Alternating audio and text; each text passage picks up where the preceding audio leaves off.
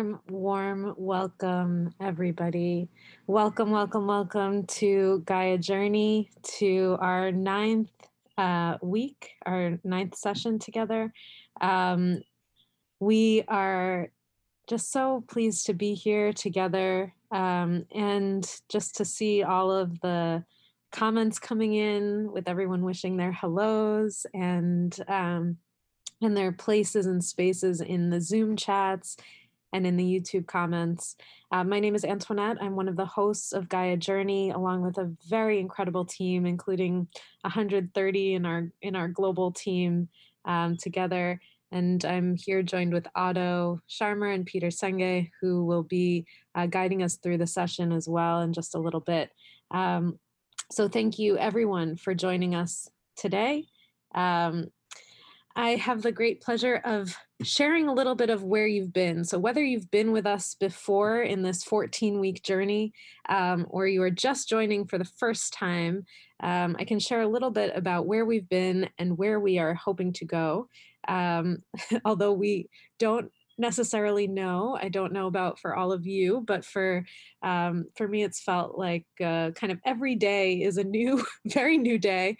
And each week something new is happening, and it may be a lot to keep up with. And there may be a lot that we are just figuring out how to settle into each day and become aware of. And that's really what we're doing here together. So I'll invite us in a little bit through the journey and share a little bit about where we have been and where we are going. Here we go.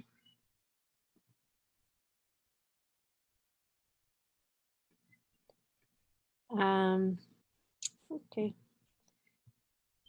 From the back end, it is not allowing me to screen share, but hopefully someone has it. Maybe now it's working. Okay. So, Gaia Journey, this is where we are. We have been each week moving through a collective inhale and exhale. So really, in part, the inhale and exhale is to allow us to kind of just be able to settle into the breath, settle into the rhythm of being in ourselves and being in community.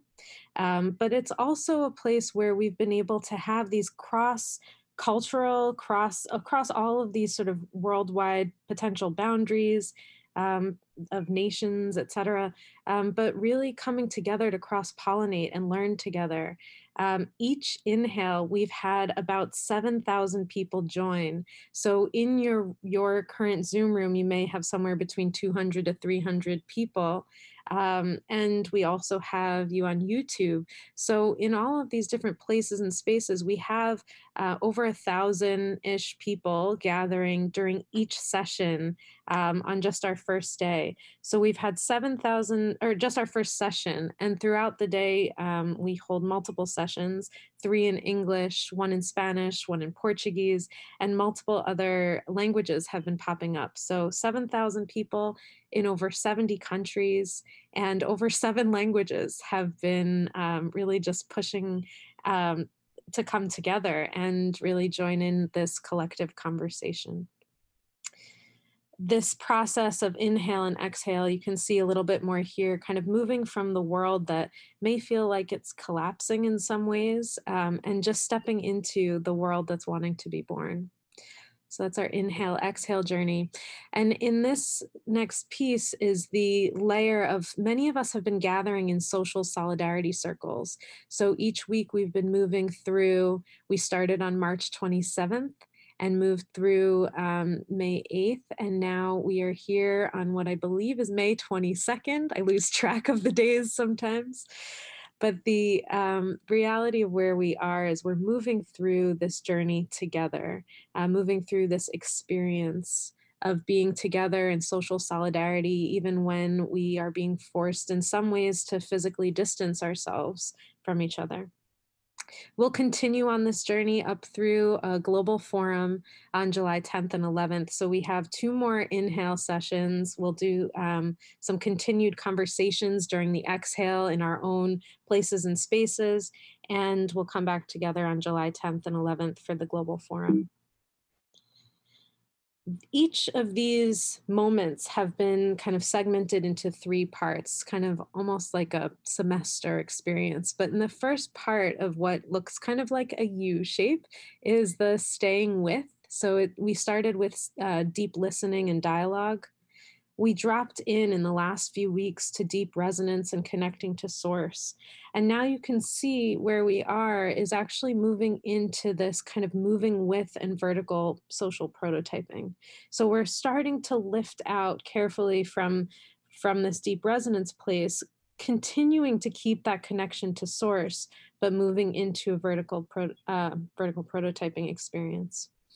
What's required here is a shift of the paradigms that we've known in the past and a movement forward into a new paradigm, which is why we have connected here with our wonderful guests who are joining us throughout the day. Peter Senge this morning and Fridolf Capra this afternoon, depending on where you are in time zones. And Julia Kim for the English sessions. We'll also have Umberto Maturana and Jimena, who are joining us in the Spanish session. So we have a lot of really wonderful guests who are going to be actually holding us through this paradigm shift, through this moment of really how do we step into our new possibilities? How do we step into seeing and sensing from the whole, not just from our own individual place? So we've been doing this through a number of different practices, and we've had really wonderful speakers who have shared with us throughout the Gaia journey. And just some reminders for those of you, especially who haven't been with us, we have an essentials section on the GaiaJourney.org website where you can fully catch up.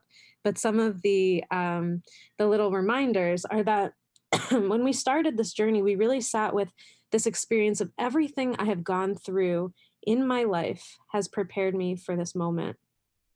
So whether it feels like something, is just wanting to be born, that's really where we're coming from. We had Vandana Shiva join us, who explored the new colonization as the colonization of the mind. We had Dana Cunningham, who reminded us that structural violence is a set of human agreements. And we heard from Noel Nanup from the Aboriginal elders and leaders in Western Australia, who reminded us that the piece of the path to the future is something that we're already standing on and can move through together. We started to explore, okay, this is wonderful, but how do we actually do this? And that's where we started to move into the social arts and exploring social presencing theater with Arowana, really sensing into the body. What is an embodied experience? Not just moving in the mind, but really what's the actual step that I need to take? And what's the micro change? What's the small place within myself where something is already starting to shift? Last 2 weeks ago, we heard from Thomas Hubel, who reminded us that often we kind of put out a part of ourselves when we experience a crisis or trauma, and that becomes our past. And we have to start to notice that and accept that that's what we've been doing. And then perhaps we can move towards wholeness or integration. We heard from Nipun Mehta, who helped to support us to open our hearts to compassion and to compassionate action, and really moving with kindness and connecting us back to the spirit of Gandhi. We also heard from, in the Spanish and Portuguese tracks, a few different interesting voices. Alejandro Corks shared with us what you like and what you don't. They both hold a marvelous secret to one's freedom. And we heard from Ubirachi Pataksho that we need to be the system. And finally, we heard from John Kabat-Zinn, who reminded us to fully wake up, that when we are just beginning that process of opening our eyes and coming back into the world, either from sleep or somewhere else, that there's a real possibility for us to go just a little bit deeper, to sense into an even more heightened awareness, and really fully wake up. And these are all of the places that we have to actually step into awareness-based action, which Otto has reminded us about. And that is where we begin to shift our paradigm today. And for further framing and a deepened exploration, I send it over to Otto.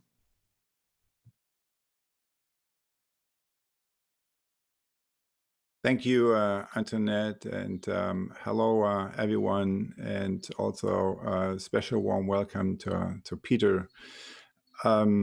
Before we move into the check-in conversation, a little kind of connecting with the experience that you have had over the past couple of weeks, I wanted to just add two or three footnotes to the framing that Antoinette just shared with us.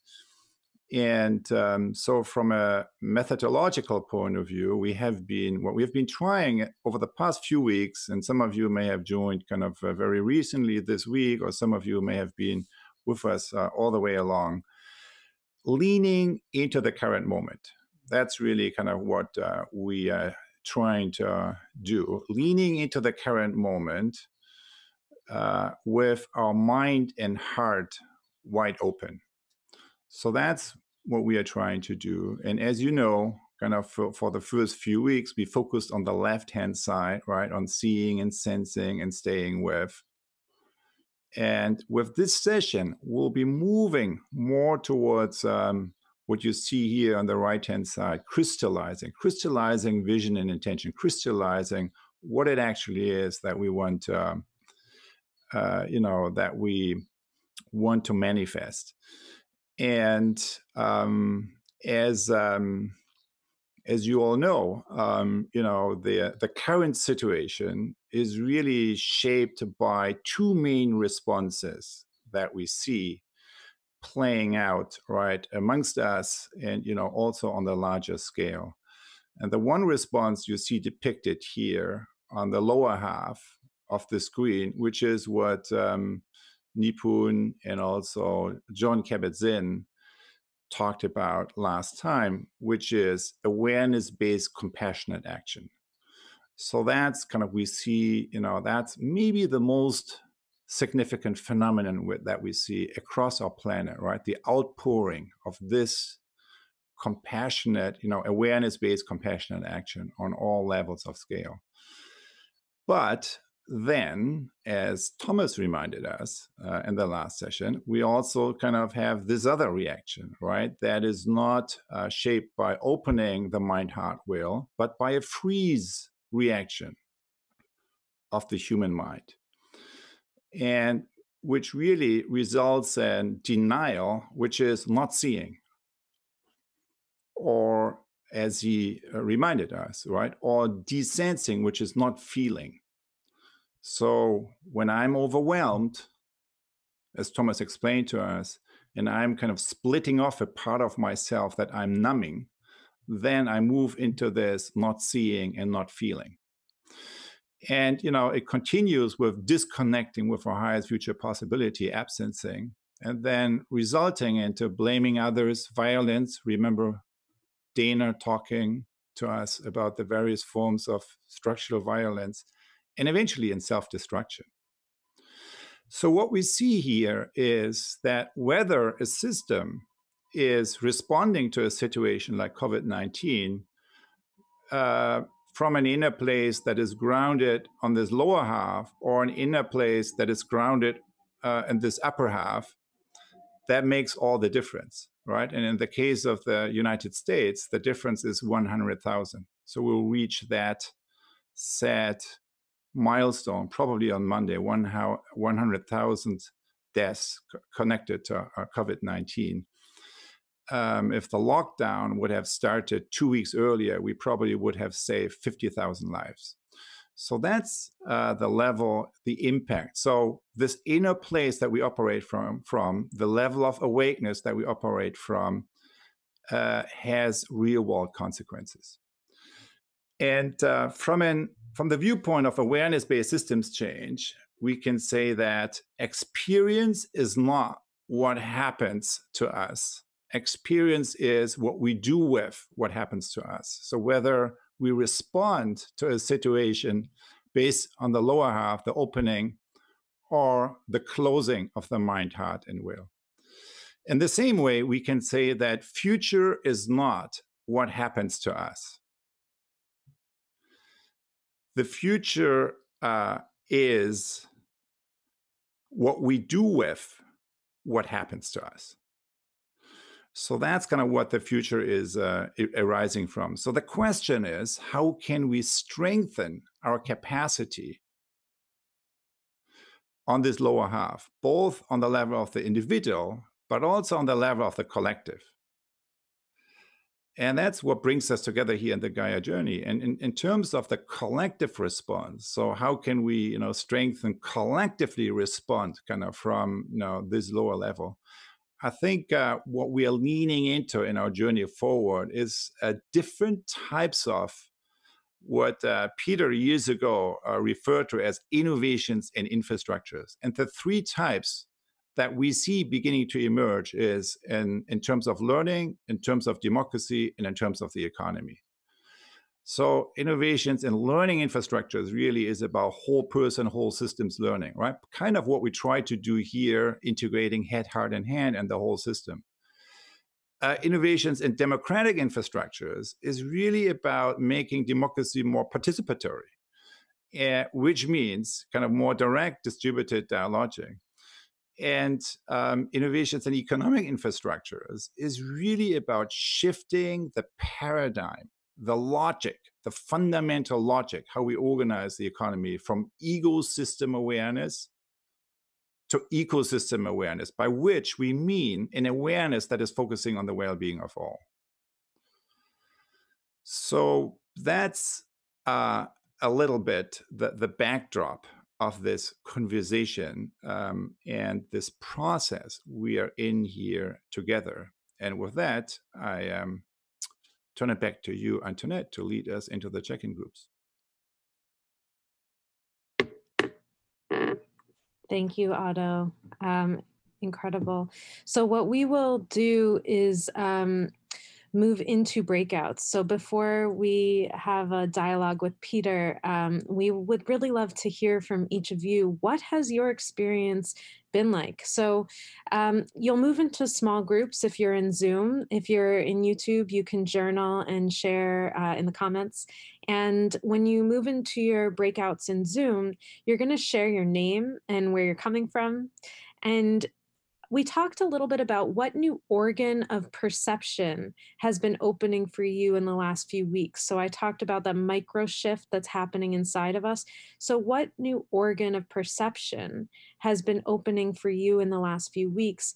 And what intention is beginning to clarify for you?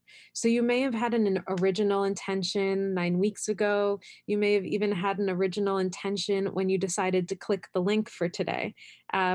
Either way, what intention is beginning to clarify for you now? So you'll move into your breakouts. These questions should be in the chat in your room. And if you're on YouTube, you can journal and share with us in the comments. Enjoy your time together. We'll see you back here in just about 10 minutes. So enjoy.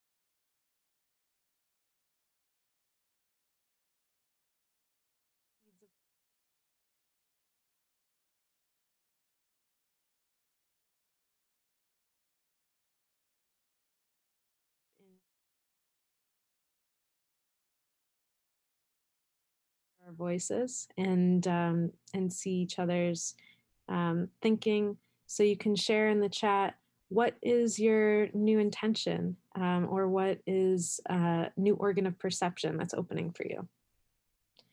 So feel free to jump into the chat and share with each other.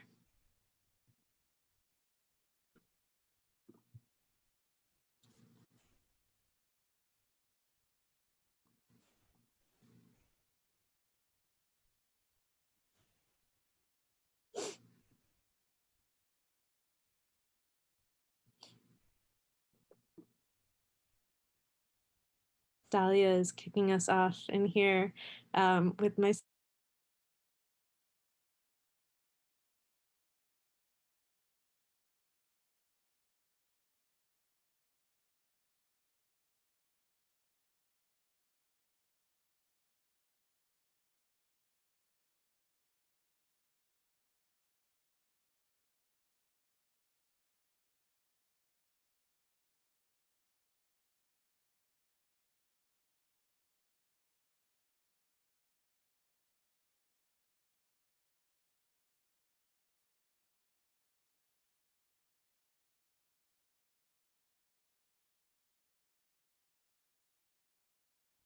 being more clear about my place as part of the system.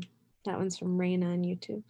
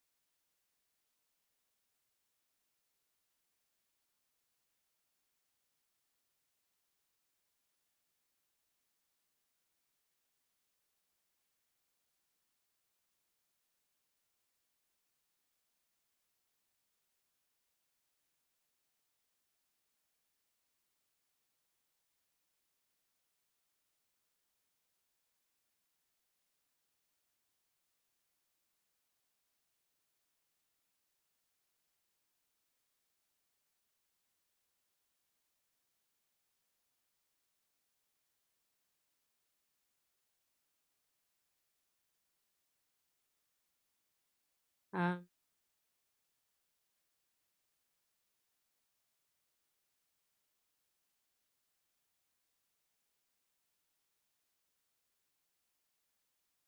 For those of you who have not been in a breakout yet, those of us who have been are just coming back now. So we'll all be together again in just a few moments. So again, a few more comments from here. The need for a new normal of nonviolence in everything came up.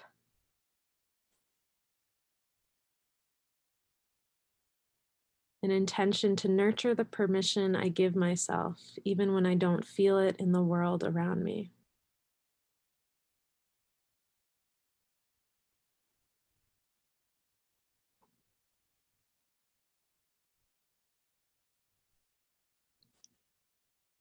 And another one here, acceptance of uncertainty and figuring out what we need as human connected to others and our environment, feeling more responsible for my thoughts and actions.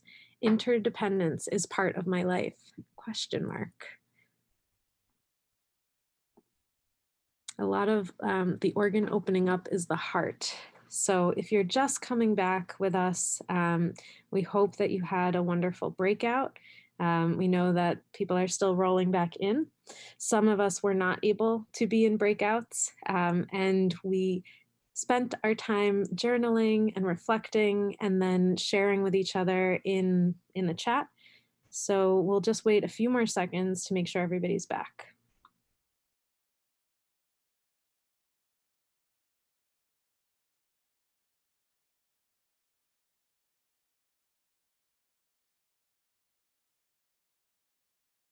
Wonderful. I think we are all back together again. So we'd love to hear a few voices from and harvest really from all of us. We have 4 different Zoom rooms. So 2 Zoom rooms were able to move into breakout rooms. And due to some kind of Zoomy glitch, some of us had to, or had the pleasure to spend some more time reflecting on our own and sharing in the chat. So now that we can hear from each other live, feel free to, if you didn't yet, put your some thoughts into the chat in channel 3 and 4, if you're in that Zoom room. And regardless, you can go down to the bottom of your screen, click on participants. There will be a little blue hand on the right-hand side of your screen. And if you would like to share with us, you can click on that blue hand and we will bring your voice in over all 4 Zoom rooms. So you can share with our entire audience, which has about 300 people in each room. So, oh, and also with our YouTubers who were journaling and sharing on their own. So we've got channel 2, Herman Funk. There we go, Herman Funk. It's quite correct, yeah. Reflecting on your question with regards to new organs of perception, I can't claim that there is a new organ of perception, but there's definitely a heightened awareness of the situation and what surrounds me. And the same or similar experience is with regards to intention. There are no new intentions that start to clarify, but again, the intensity of these intentions, because of the situation we are in, has increased. Thank you. Thank you so much, Herman. Next up is Natalie in channel 3. Natalie.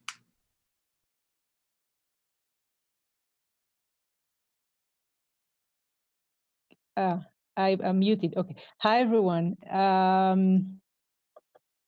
So in our group, we discussed about this kind of new organ of perception as trusting our something that is unclear to us. Can be a sensation, a feeling, an intuition, and that we are not used to trust this place and to give it credit, because we used to deny this place. And someone else said that it's a place that we don't have words for, because it's just being born.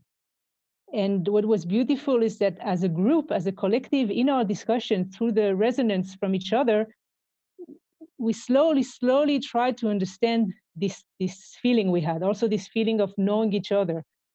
So the intention of trusting this place of sensation, of experience, even if we don't know what it is. And it was quite amazing to feel that together. Incredibly powerful, that feeling of having known each other and knowing each other by that sensation. Thank you. We've got Feroz here in channel 1. Here you go.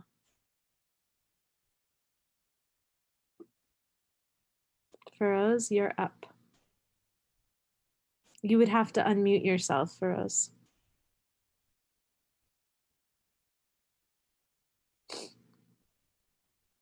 Feroz, if you can hear us, there you go. We see you. You have to unmute yourself. There you go. Yeah. Thank you. So one of the new organs of perception that I've been discovering, unraveling, and it's very exciting, is listening. So first I began the discovery with how I personally listen. So there's a way when I go to a client meeting or my family meeting or a Zoom call, there is already a listening that is there that I am not aware of. And when I begin to get aware of, it's amazing. It shaped how I listened, how I responded, what got in, what didn't get in, my actions, and the results. And it was truly breathtaking and amazing. And then I began to get present to there is a listening for humanity.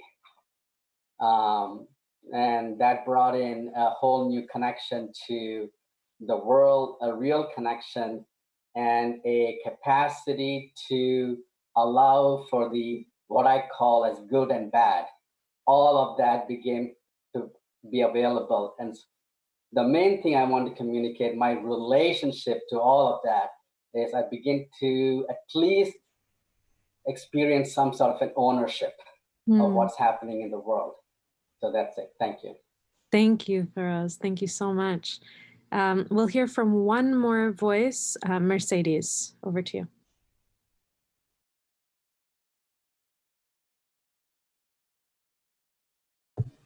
Yes, thank you. We're talking about like sensing more people, the collective, being more aware of how other people are feeling. And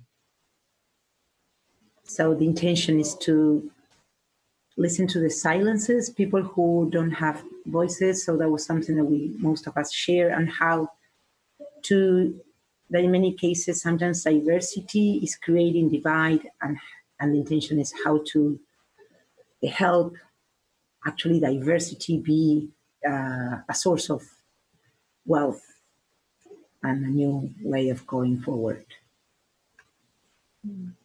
Thank you so much, Mercedes. Thank you all for participating, for sharing, and for just beginning this session's conversation, kicking it off. And now to deepen our dialogue together, I'll send it back to Otto and Peter. Thank you. So it's really my pleasure and privilege to introduce Peter to you all. Peter doesn't really need an introduction.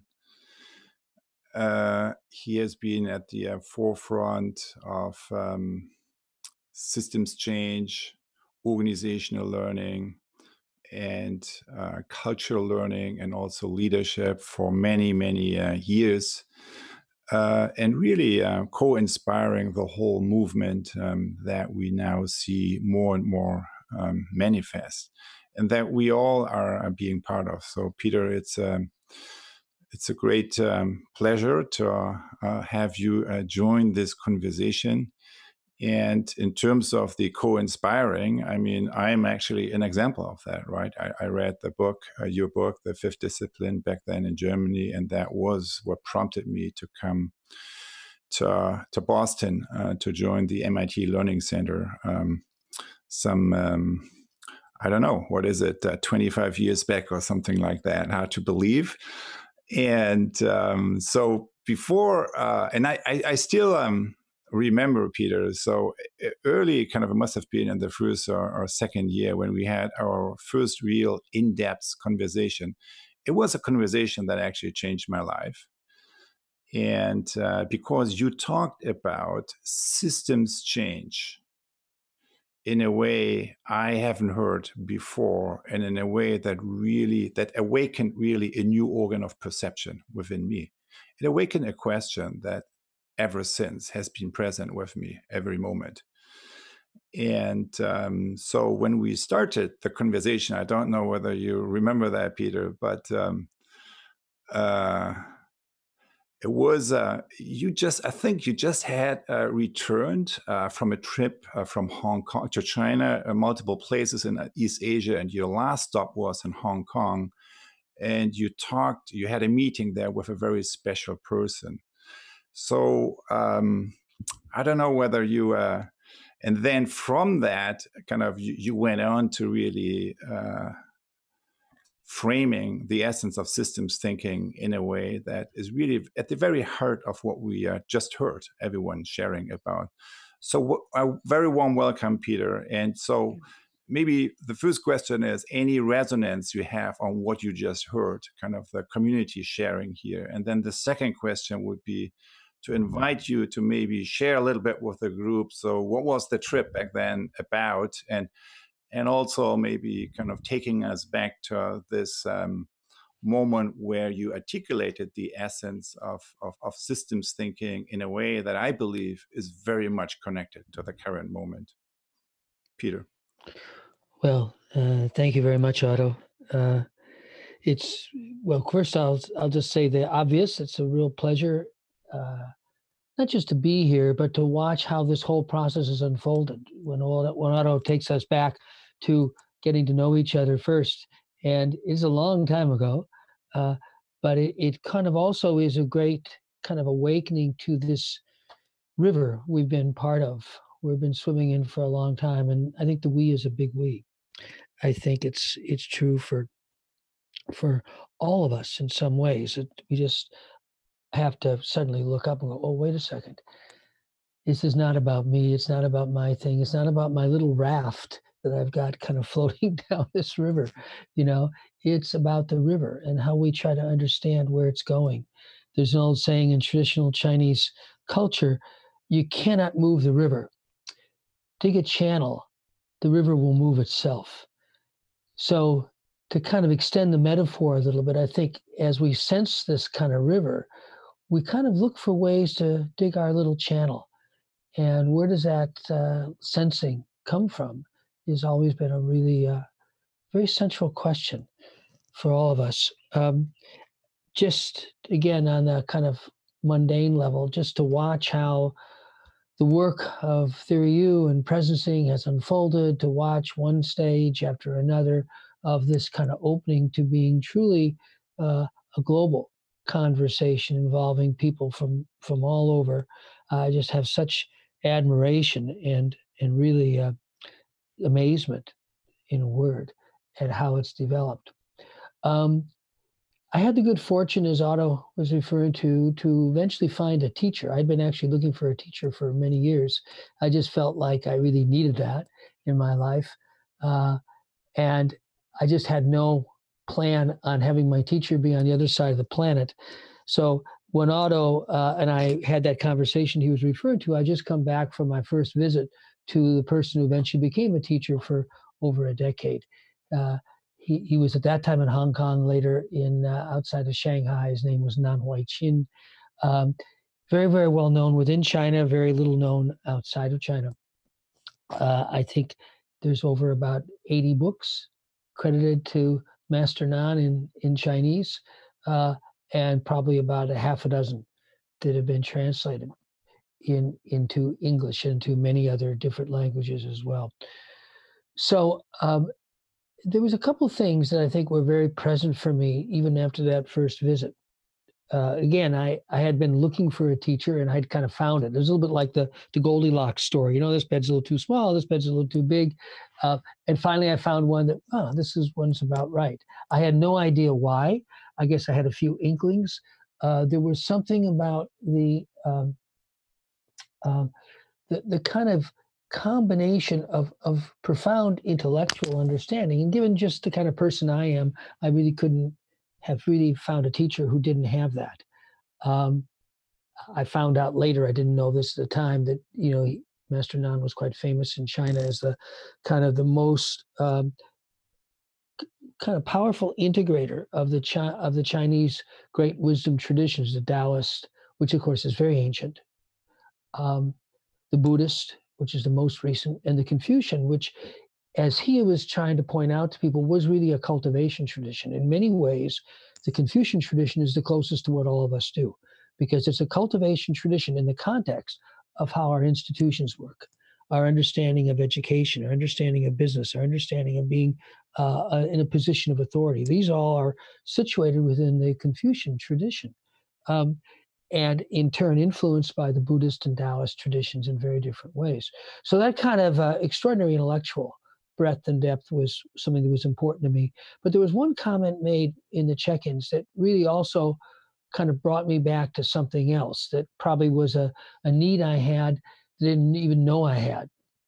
And I'll describe it best in the Taoist tradition, because I think in that kind of multifaceted Eastern Asian wisdom traditions, the Taoist comes the closest to this. It was the comment made about beginning to trust before words.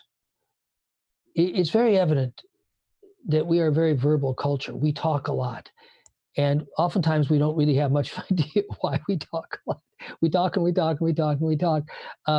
By bringing in social presencing theater, Otto has kind of connected us to much older traditions to kind of tap into the wisdom of the body, individually and collectively.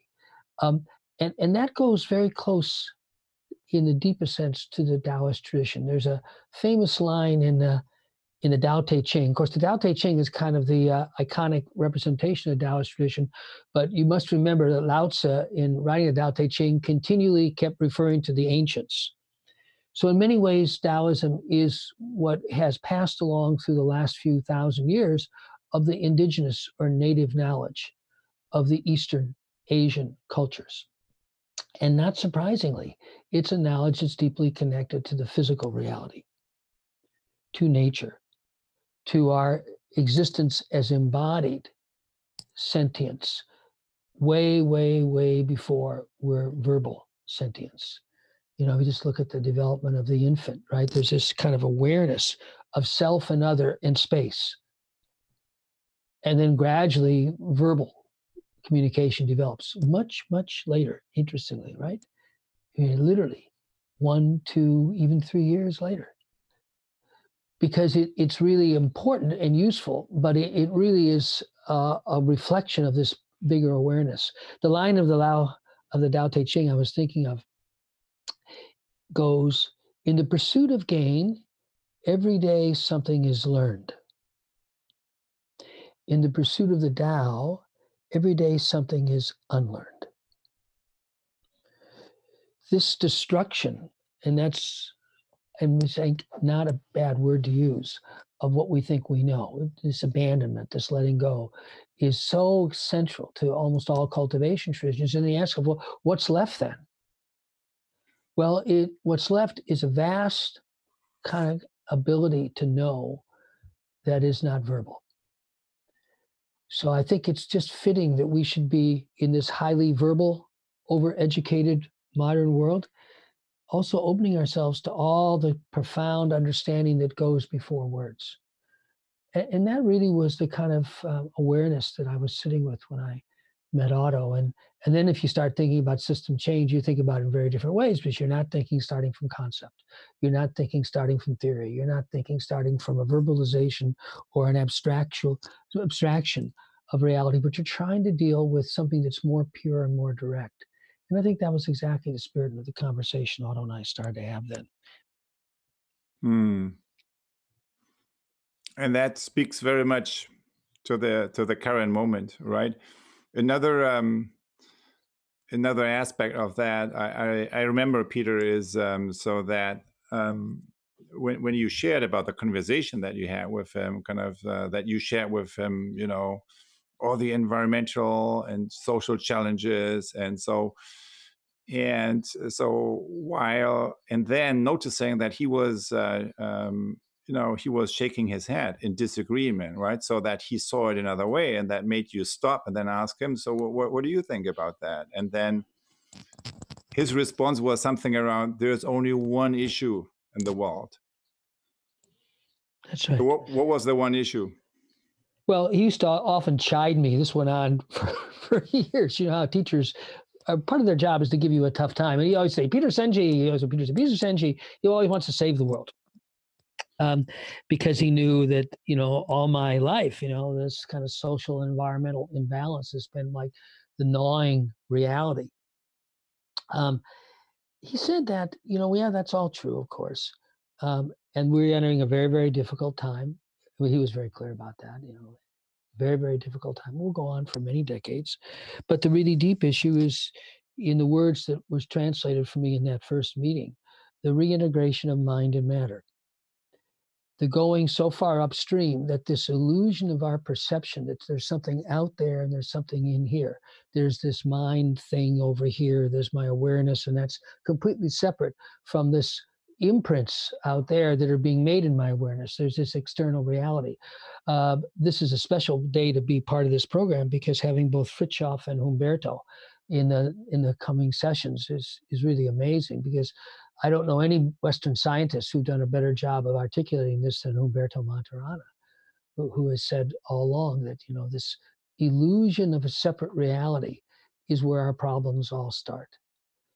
And that's hard for us, of course, because as we embrace the pain and suffering of reality, there's a natural tendency. This goes back to Thomas's comments last week. There's a natural tendency when we contact that intense emotion, that trauma, to disassociate, to treat it as something outside and not part of me.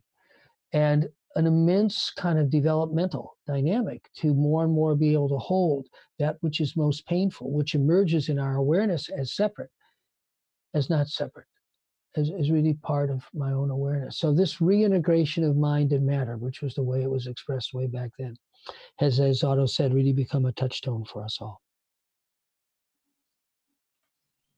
So reintegration of mind and matter on the level of the social whole, right? The whole social system as the essence of systems thinking. And as you said, Thomas, you know, collective trauma, really, that is the embodiment, or kind of that is manifesting the disintegration, right, of these two. Right. Now, the main thrust of your work has not been only focusing on articulating these concepts, but really making them happen, right? As an action researcher, making them happen and working with large systems. So if we apply this thought really to not only personal, yes, there is a personal dimension in that, but if we apply it to the whole system, having, so you join MIT, you know, and out of that institute that you joined back then came, you know, from your colleagues back then, the Club of Rome studies, the limits to growth, all the way to now. I mean, are we making any progress? And is that actually happening? So the reintegration of mind and matter on the level of the whole system, what actually does that mean? And where, if anywhere, do you see that happening, or at least small steps into that direction? Well, obviously, it's taken many, many generations for us to get into the predicament we're in. We're not going to get out of it in one or two. So it just kind of helps us be grounded. This is a journey of many decades, not many days or months even. For me, the simple way to focus that has always been to pick some key institutions and what would it look and feel like to create a different ambiance, a different environment, a different way of working together, a different way of showing up, a different way of talking with one another, all the kind of basics that are the glue of how a school works or how a business works or how a governmental institution works. And so that's been the way I've tended to focus it. It's just one way of focusing. You have to do something. When all is said and done, this is another one of Umberto's famous lines, Umberto Monterana, knowledge is not what we know, it's what we do. All knowing is doing, all doing is knowing. So it always comes down to our actions and then the consequences of our actions. So for the last 10 years, I've been really focused on primary and secondary education because I've always felt it's the most upstream institution, in the sense that it's the only institution and mainstream major institution in modern society that has a time horizon of over 50 years, the lifetime of the children. Business always struggles with balancing the short term and the long term. Our society struggle with balancing the short term and the long term. So I don't think that struggle will ever make much progress on that struggle until the voice of the children and the voice of the young people is really alive and is really taken as seriously as it needs to be. So prior to that, of course, I'd spent a lot of my time working in business. Again, same basic idea. What does this look and feel like in practice? I was really pleased that gradually that evolved quite naturally into what became a sustainability consortium formed in around 99, 2000, so 20 years ago. Small number of businesses who were starting to see social and environmental imbalances as being fundamental to the long-term health of their industry and their business. And then, as I say, in the last 10, 15 years, this real gradual shift into primary and secondary education. So I don't know, we all need a practice field. I think it's very simple to me. All this is great, but this is not the age of individual cultivation. I'll just end it with one statement that Master Nan made to me after about 10 years or so. Again, he was always chiding me of my naivete. He said, "You cannot solve the problems of collective karma through heroic individuals." Mm. This is an age of collective cultivation, and I think that has been really a guiding light for Otto and me throughout. You can't cultivate collectively without cultivating individually. So the individual is always subsumed, embedded within that collective. But to just focus on the individual misses the whole point. Our problems are not created by individual karma, but collective karma, if you use that kind of framing. So yeah, I think that's the call of this time. Peter, I wonder, in the light of what you just said, whether you might want to take us through a practice, kind of where we move from reflecting on these issues really to a deeper level of experience, and maybe from there put us into some breakout rooms so that where we can maybe share that experience with each other. Yeah, I'm happy to do that. Otto, do you think the breakout rooms will work okay? Yeah. So we give it another try, and okay, so good. If that should not happen, then we will kind of improvise around that. So it worked for 2 of the 4. Okay, good. So the practice that Otto and I had talked about is very simple, and it kind of goes with this point in this whole Gaia journey that you all are on of crystallizing. There's a wonderful line of Picasso's in which he said, if you could actually trace the evolution of a work of art, of a great work of art, the critical moment comes when the artist sees the vision. Picasso did not use the word vision very often. This was the only time I'm aware he did. From that time onwards, the outer form becomes more and more consistent with the inner image. So that crystallizing process is really quite distinct. And he also pointed out that usually it isn't true at the beginning. You're doing a lot of different things. And that's why the U model has been so useful, because it's kind of opening ourselves and ultimately opening ourselves to the deeper intention that we're part of. All precedes, in a kind of a generic sense, this crystallizing. Crystallizing doesn't happen at the outset, even though you might have some ideas of a vision. It really is something that emerges gradually for most of us, most of the time. So we're going to do a little practice on crystallizing. And if you have your journal handy, you'll kind of want it. So it will be two parts of this. The first part will just be quiet, and I'll just kind of ask you a few questions to ponder. And then the second part is just an open, free writing process. Now I'll describe that when we start it. So just take a moment and take a nice deep breath or whatever. Probably deep breath is a pretty good idea. And just kind of get centered, quieting. Just allow yourself to be. Just be where I am.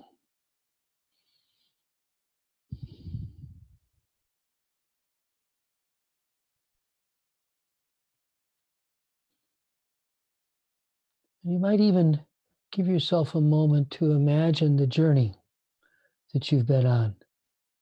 Our lives are a journey.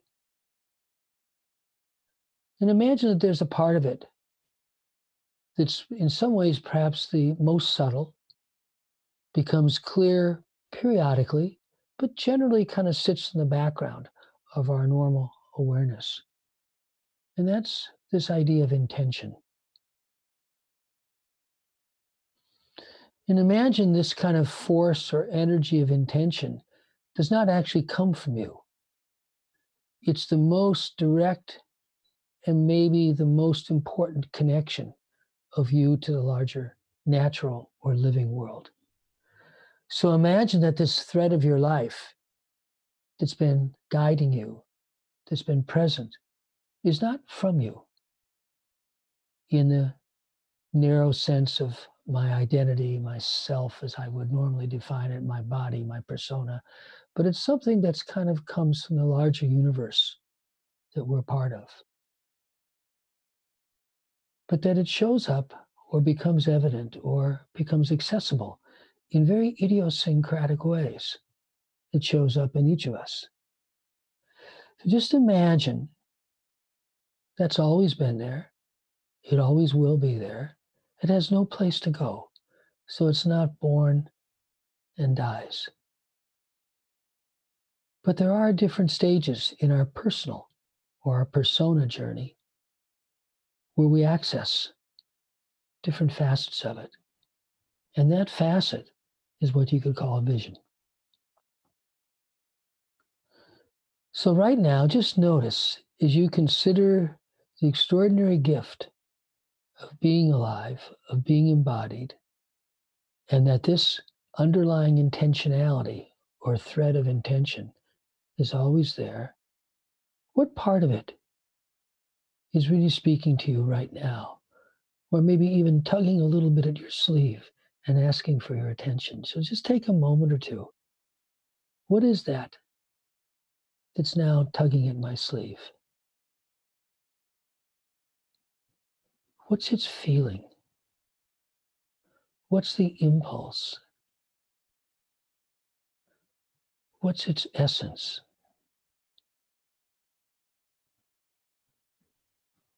Don't bother trying to verbalize this. Don't even worry if it doesn't come into a particular symbol or concrete image. It might, but don't worry if it doesn't. But just allow yourself to be open to that deep aspect of who you are, that underlying intentionality.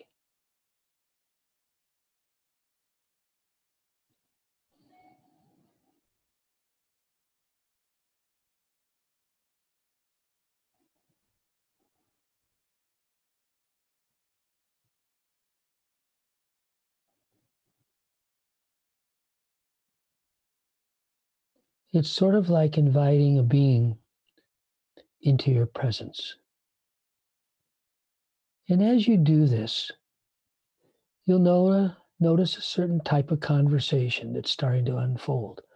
Again, it's not necessarily a conversation with words. You'll start to notice certain elements of awareness.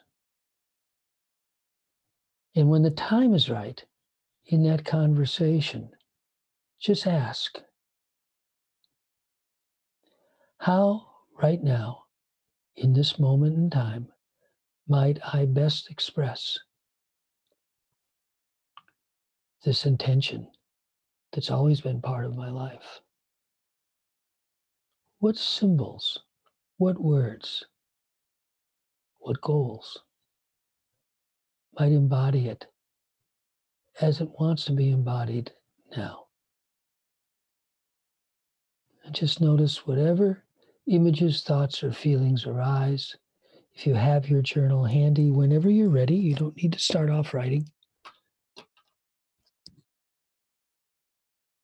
Whenever you're ready, you can take your journal out and just try to capture some of these images or thoughts or feelings that kind of seem to be, at this moment, starting to crystallize.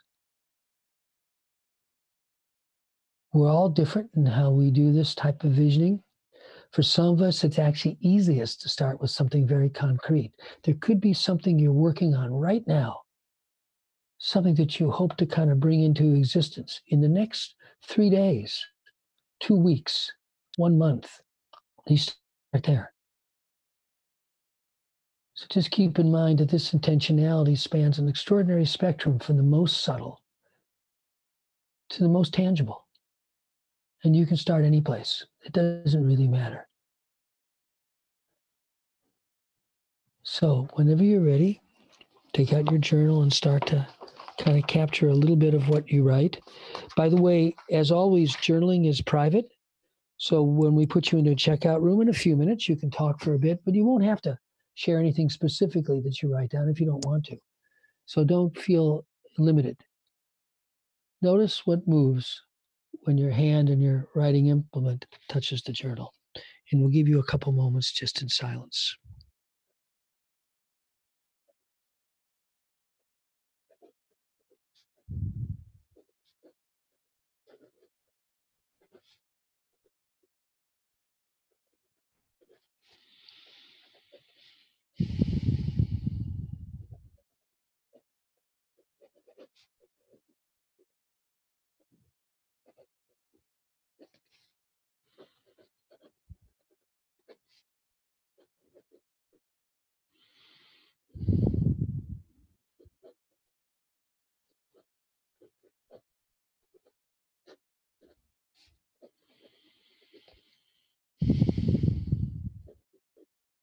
Mm-hmm.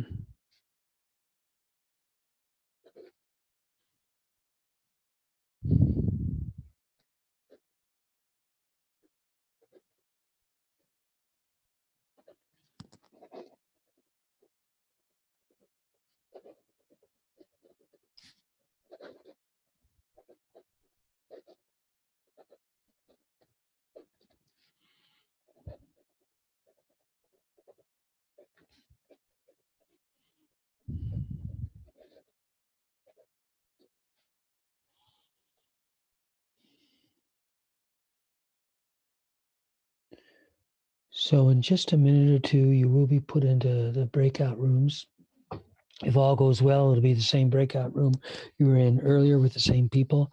For those of you who are new, the basic process of a check-in is what we'd really recommend. And it basically means each person speaks for maybe a minute or so, then the next and the next and the next, so that you get to hear from each person. But that's more the formal protocol. The real essence of the check-in is the quality of the listening, as was expressed beautifully a little while ago. So just notice your heart listening to one another. Notice your genuine regard and genuine curiosity for what the other says. And when it's your time, you can speak for a minute also. Thank you so much, Peter. So we should be moving into breakouts now. Enjoy your time.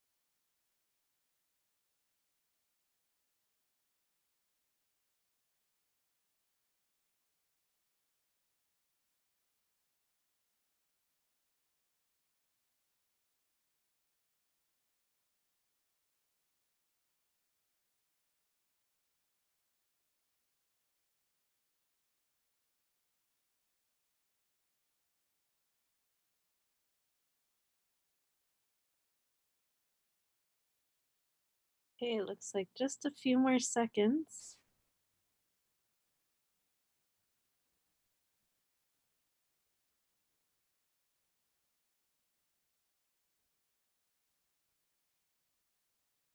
I see the numbers climbing. So for those of you on YouTube, we're just zooming back in right now to get our full audience.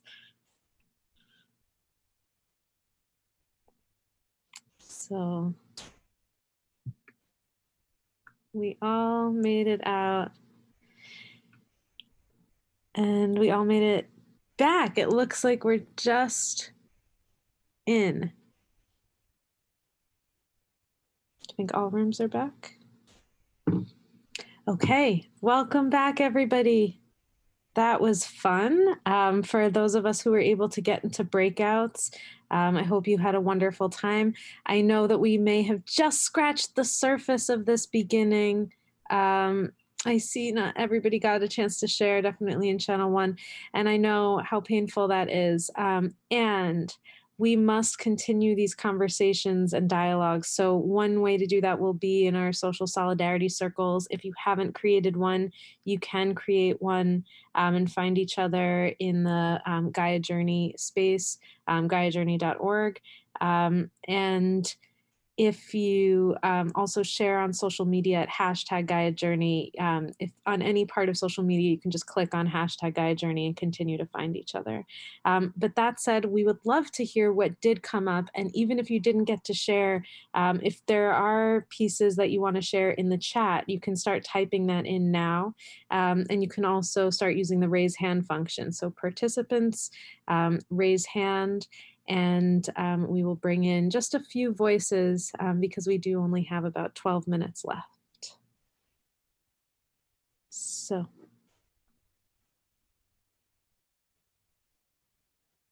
we've got Jamie. Jamie, we're going to spotlight you. Jenny, we're spotlighting you. Hey everyone, yeah, just wanting to say about the importance of coming to our bodies.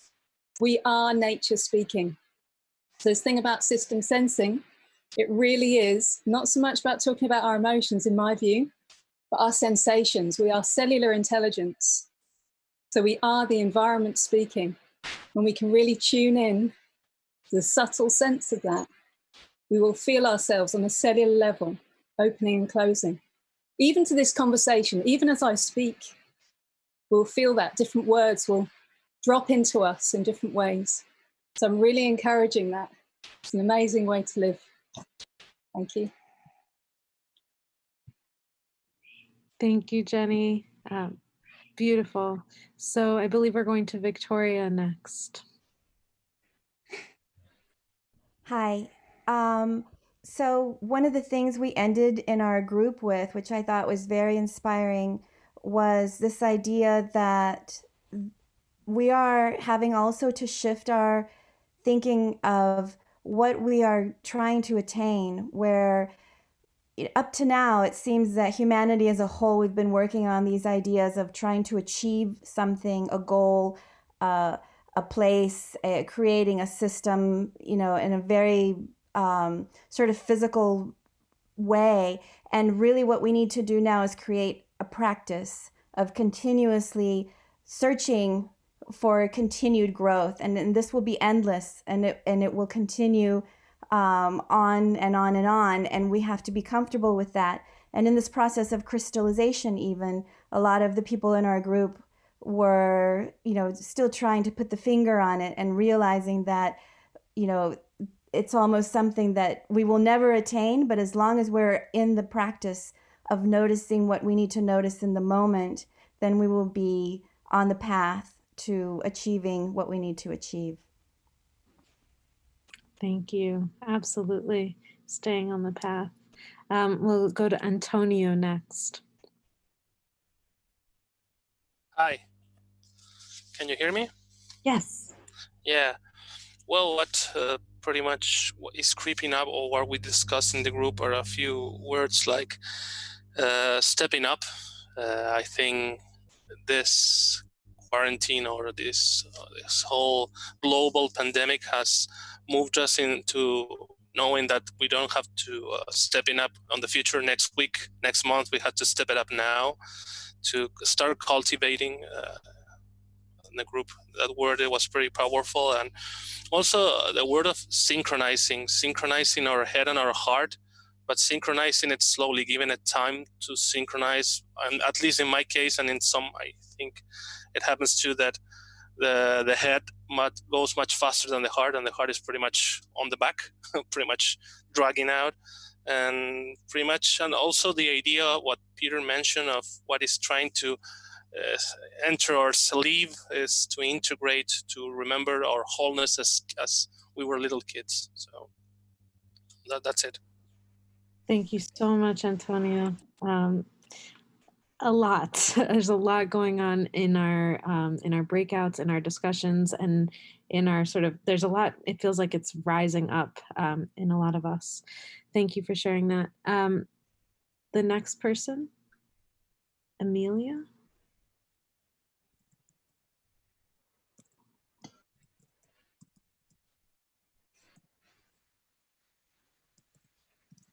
And this is going to be the last comment. It's me. Hello. Can you hear me? Yes. Yeah. Hi, my name is Giulio. I'm from Italy. We discussed many things, but I didn't have the chance to share. What I wanted to share was that for me, this quarantine in Italy gave me a sense of a deep togetherness, a deep sense of belonging to something bigger, and also made me lose my intention. So the intention I had before, I completely lost it. And actually I'm in betweenness, a situation of seeing some days a very clear light and vision ahead, and some days complete uselessness in what I'm doing, still keeping my normal routine and my job. And so I'm in this dance between adaptation of what is about to come and being proactive.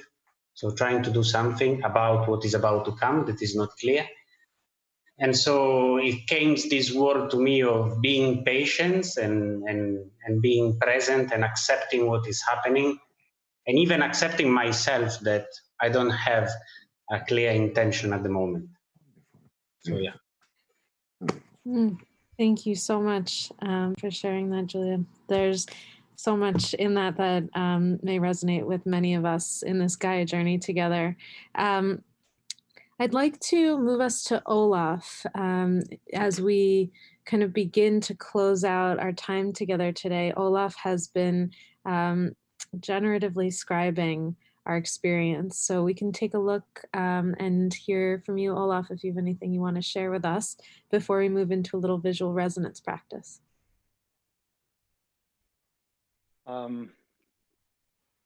Probably just one thing which came just in between. In the beginning, I was trying to capture what the voices which came in, and somebody said something, started a sentence with it, and then I started here, and then something else came up, and I went along, but that was just the start of the sentence, and then you can barely see it, and I just painted over it because I thought, okay, that's lost, that thought. But this is coming back here all the time, and I can see it, and it's haunting me. So I don't know. So it's probably also I have to just accept the unknowing and know it has to be there, whatever it is. That's kind of powerful. Somehow. Yeah. So we'll keep your image up, Olaf. Thank you so much for sharing that and just staying with the not knowing with the paintbrush, so that we can also stay with the not knowing in our own worlds. So what we'll invite you to do is make this screen a full screen if you haven't already. And as you look at this full screen, we'll just sit with this for a moment and just notice what you're seeing, what you're sensing, and what you're feeling. We'll sit just in silence together for a moment, being with this image.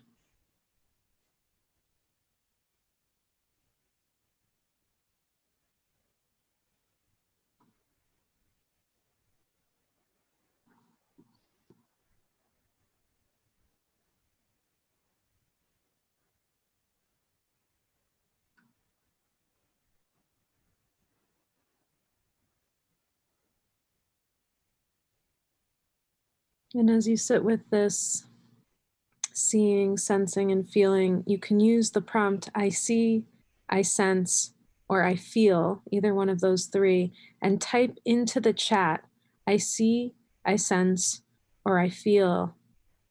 And one of our hosts will read out a few from each channel. So one of our hosts will read out a few from each channel. So I see, I sense, or I feel.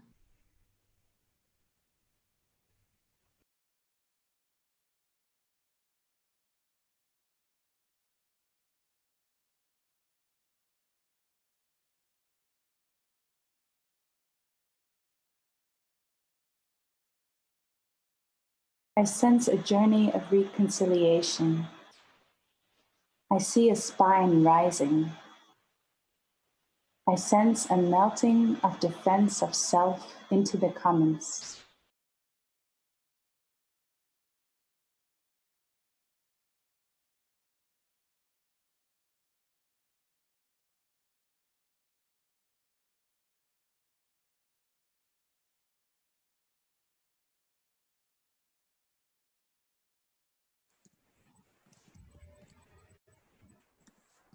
Take channel 2, everyone.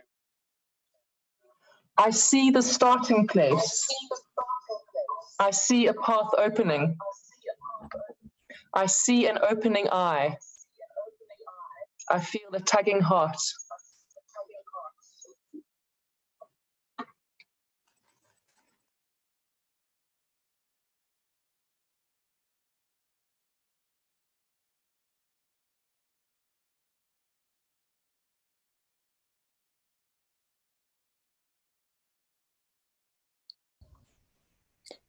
I see heart-centered. I see a wave. I feel blocked. I see new beginnings. I see a gap between a fearful past and the emerging future.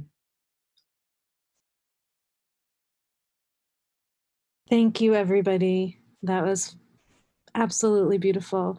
I'd like to turn it over to Peter and Otto for some final words before we close. Thank you, Olaf, as well.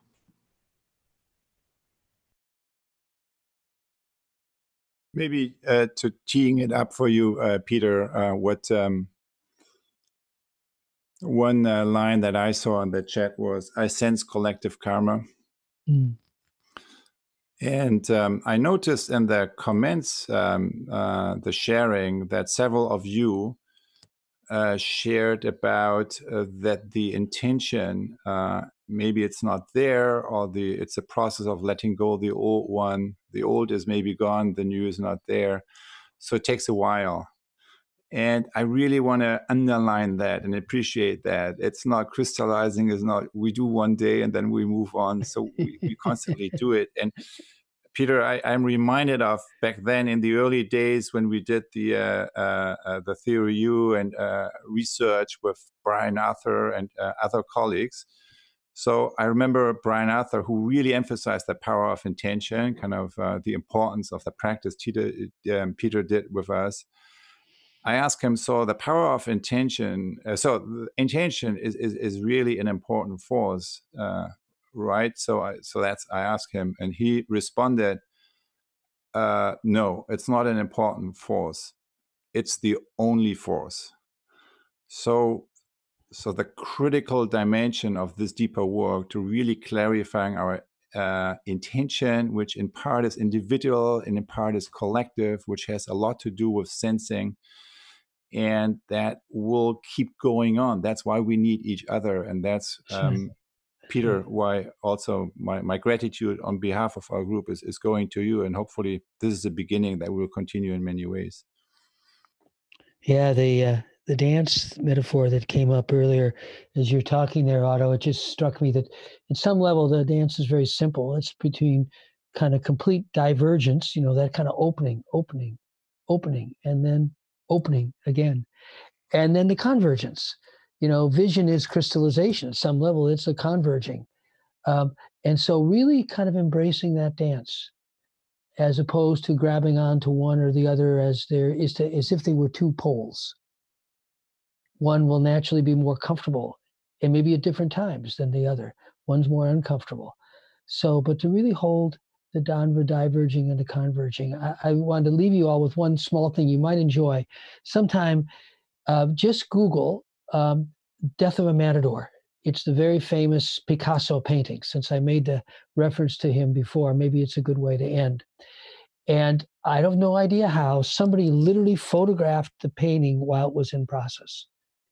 And you'll see this extraordinary process of the diverging, converging, as it is when it starts, bears almost no resemblance to the way it is at the end. And it leaves me kind of whimsically with, and of course it does have an end, which is the version of the Death of a Matador that we all know. But I guess whimsically it leaves me with this question, well, was it really the end, or did he just stop? So thank you all. Thank you, Peter. Thank you, Otto. And thank you, everybody in the Zoom rooms, in YouTube, for this incredible session that we've just had. It's such a powerful experience, and Peter, for guiding us through the reminders of unlearning and really staying with our own journey, our own experience. It's okay to not know as we step through this, and that it is more than just our individual experience. So for each of us who has maybe felt, I didn't get to share, we are also in this together. We are in this experience. And Jenny shared that I think it was Jenny shared that we are feeling this connection and sensing what is happening, what is unfolding together. So as we move through this journey and through this experience, we have more sessions today. You are welcome to continue to join us there. And we'll also be sending out continued information that will invite you into hubs and social solidarity circles if you aren't already. Hopefully you've gotten to connect. I saw people sharing emails. Maybe you were in private chats and connecting with each other there. We will continue to do that throughout the next few weeks of our journey. And you can stay in touch with us by just signing on to the email list there on the GAIAjourney.org, just if you haven't already, where we'll continue to send you more process and tools around social arts. And as we do this, one of the most important things is this shift, this move from ego to eco, this move towards the collective. So as you look for hubs, as you look for a topic that you're interested in on GAIAjourney.org, really looking, maybe you have an idea, and maybe that is already living. So maybe consider creating your own hub, and also collaborate with one another, finding ways to join across different fields. So again, thank you all, everybody. We'll see you again. Thank you, Peter. Thank you, Otto. Thank you, Olaf. That was absolutely fantastic. And we will see you in the next sessions and in the coming weeks. Take care, everybody. And you can all unmute and say goodbye.